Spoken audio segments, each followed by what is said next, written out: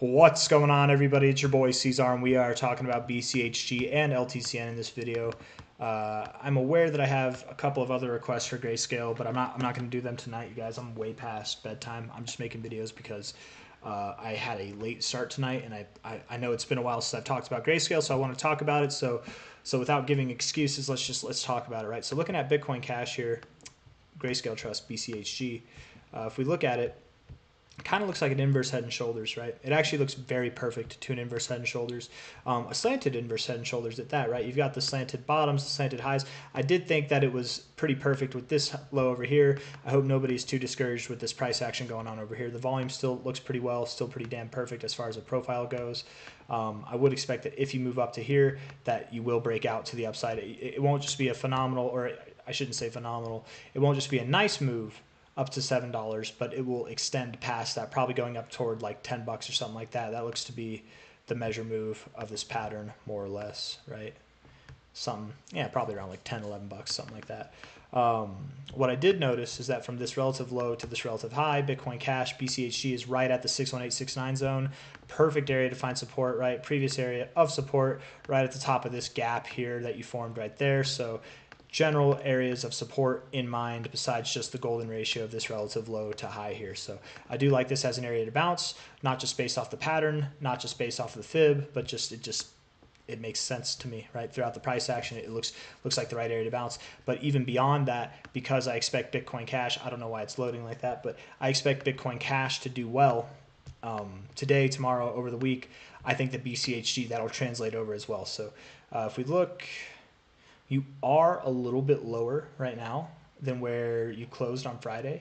Or you're probably right around there where BCHG closed on Friday. So I wouldn't think, even though it looks like you did have a red day yesterday. You had a bearish engulfing candle, 2.4% to the downside, nothing crazy. You did close the day red yesterday.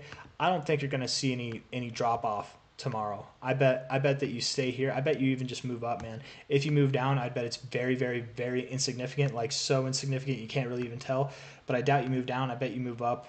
And really, BCHG, I think, is about to break out, move up to like $10 to $12, and then from there, it'll break out of this downward. I didn't mean to do that. It's going to break out of this downward sloping consolidation phase it's in, right, with that breakout move, and that will just be the ignition to the next phase up, which I do believe will take you to new all-time highs, if not right around your current all-time highs. But I do believe it'll take you to new all-time highs. So BCHG looking frisky. Weekly RSI, believe it or not, is bullish, right? Getting overbought and not getting oversold. I don't care how weak this looks right here technically.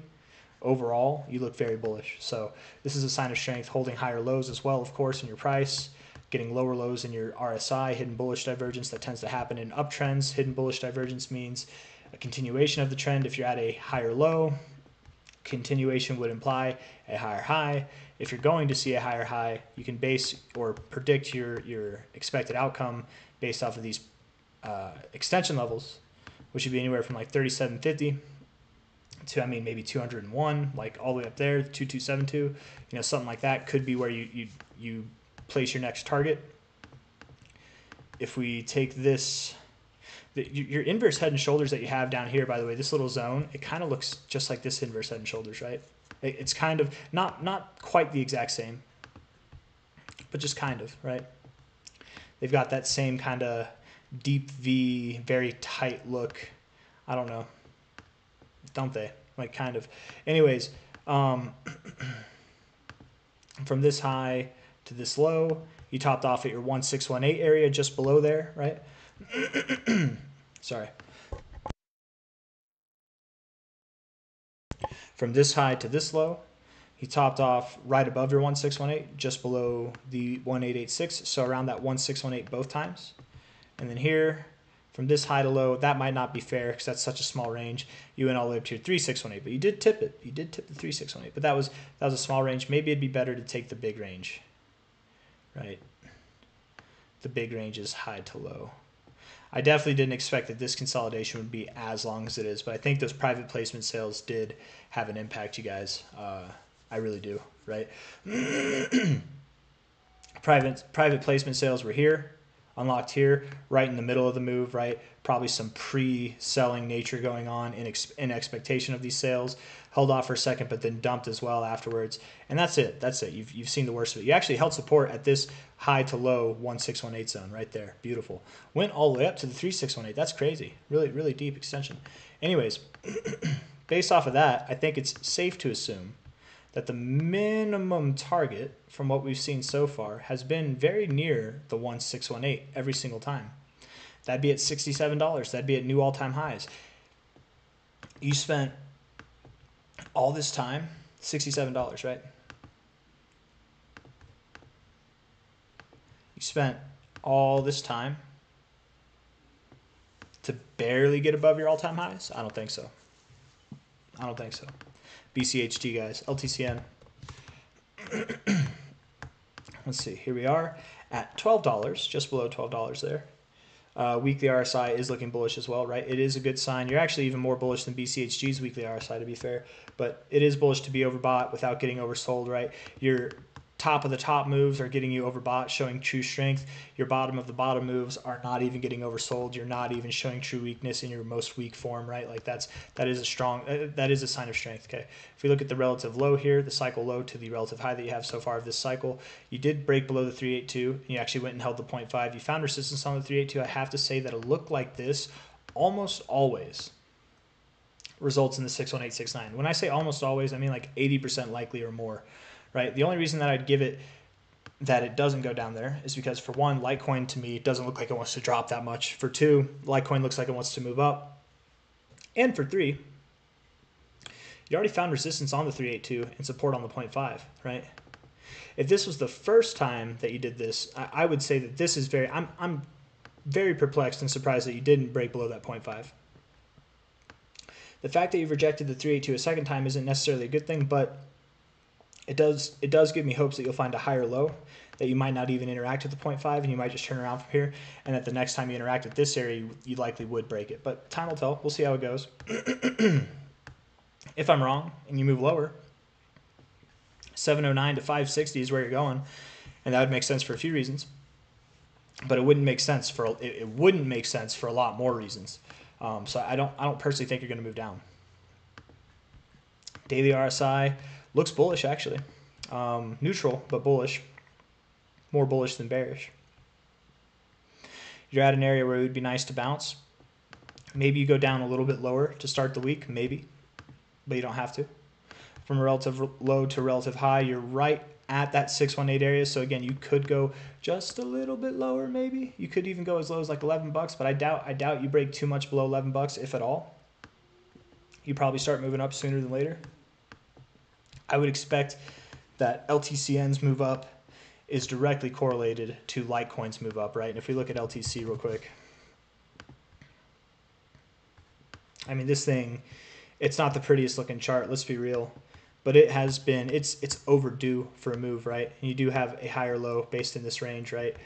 When it comes to moving up, I wouldn't expect that you stop here at this area that you found resistance several times already, that you found support already and resistance back here. I wouldn't expect that you stop here, right? I would expect that a lot of people would expect you stop here, and that's precisely why I would believe that you just blast right through the roof. So if this is where it all starts right here, I would assume LTCN is likely at the low of its move down here, and it's getting ready for its next move. It's going to take it up here, right? You're at $12 now. But by the end of this next move, which who knows how long it takes, it could be anywhere from $88 to $162 or more. It's hard to say. We don't have as many ups and downs in this one as we did with Bitcoin Cash, but from this high to low right here, went all the way up to your 2272, very small retracement range. So of course you get a deeper extension. A little bit bigger of a retracement range, still small though, and you went right up to your 2272. Right up there twice, literally twice, perfect. From a high to a low, based off of the two previous fibs, which were small, the 2272 could be a safe assumption. That does put you right around your all-time highs, and that makes sense with Bitcoin Cash as well, right? BCHG, because that'd be right around its all-time highs, as well as LTCN being around its all-time highs. Maybe that could happen. Or, because this is a bigger fib extension, I'll give you an answer that you like less. Maybe you don't see the 2272, because that, again, was off of smaller fib extensions, right? You can't even see them, these like little ranges down here based off of this big range right here. Maybe you don't see the 2272. Maybe you stop at the 1618, 1272 expected area. Being that you found significance on the 2272, the last two times, being that this is a deeper range, perhaps you do find significance on the 1272. It does translate like that, right? Going from double extensions, triple extensions, quadruple extensions, they do tend to carry respect through levels like that. I don't know if that makes sense. It's not always that cut and dry, but just, you know, when you have no path mapped out and you're mapping it out for yourself, it's kind of good. I think if it doesn't make sense to go to the 2272, if it makes sense to go to a lower number, the 1272 to me would just make the most sense. But you're at 1199 now. All I'm trying to say, all that confusing nonsense to say, and it wasn't nonsense, but it might have sounded like nonsense, all that to say, I think that the minimum expected target for your next move whenever you break this high, the move that you're going to form, that you're in the middle of right now, whether it feels like it or not, but the end of this move at a minimum would be at $88 to $162. Now, I don't believe this is where LTCN tops off. I don't believe that's where BCHG tops off. Whenever I was saying it tops off just above its all-time high.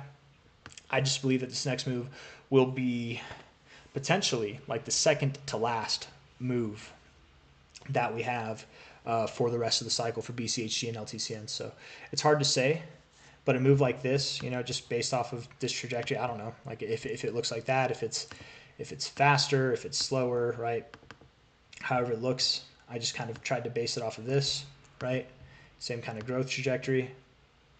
Move it over here, right? Actually pretty spot on for just eyeballing it, right? That would put us in like February. Maybe you consolidate for a couple more months, and then you have one last move up to like into the beginning of the summer or something like that to finish off the rally or to finish off the cycle. Something like that makes sense to me. You don't have to top off here, I want to say, right? You could go up to your 2272. It's possible. You did it the last two times, but again, those were smaller ranges. I personally would more expect this range, but you could go up higher, man. This move is going to happen during Litecoin's breakout of this long phase of accumulation. So who knows what that will do to LTCN? Who knows? It could really do, right? Let me just put it in perspective this way, right? This is what you did right here. That's what you did in this box. That's what you did in this box, right? What happens when you're starting at the base of the box and you break through the box, right? If this is what you did in the box, what you gonna do outside the box? I think it's gonna be good. I think whatever this was, I think it's gonna be better soon, right? Coming out of it, especially once you break out of this $100 to $120 range for LTC. But that's a little bit of a ways away, right? Maybe not so immediately to expect, but sometime I would expect, you know, by the end of this year, going into next year, you'll be seeing the finishing moves of this next move. Not of the cycle itself, but something again that would take you between like 88 to 163. But maybe higher, maybe higher. Again, there are reasons why you could move higher. There are boxes to break, places to see, people to meet, other boxes to break, right? LTCN could do a lot, guys. Don't sleep on this one. I don't have anything else I want to say. If you like this video, hit that like button, subscribe if you want to see more content like this. The daily RSI looks fine. The weekly RSI looks fine. The 3 hour does look like it wants to go down a little bit, and I was saying that at the beginning of the LTCN analysis. I think it could go down a little bit, but that's okay. I don't think it goes below $10 if it even does. Sorry. I don't think it goes below $11, but if it does, maybe just barely below there. And that's all I got, guys. So if you like the video, hit that like button, subscribe if you want to see more. Thank you all for being here, and thank you guys for the patience with the grayscale videos. I know it's been a bit slower as of late, but hopefully in no time at all we'll be making these G-scale videos on the regular again, right? It's just been boring lately, right? It's been boring. Been waiting for these moves to look productive, and when they start looking productive, they get deconstructive. Whenever they start to do something, you get a new high, that's when it just fizzles out, right? But I think that I really do think that we're about to form something more productive, more promising of follow through. And I got nothing else to say, guys. So take care. I'll see you on the next one. Bye-bye.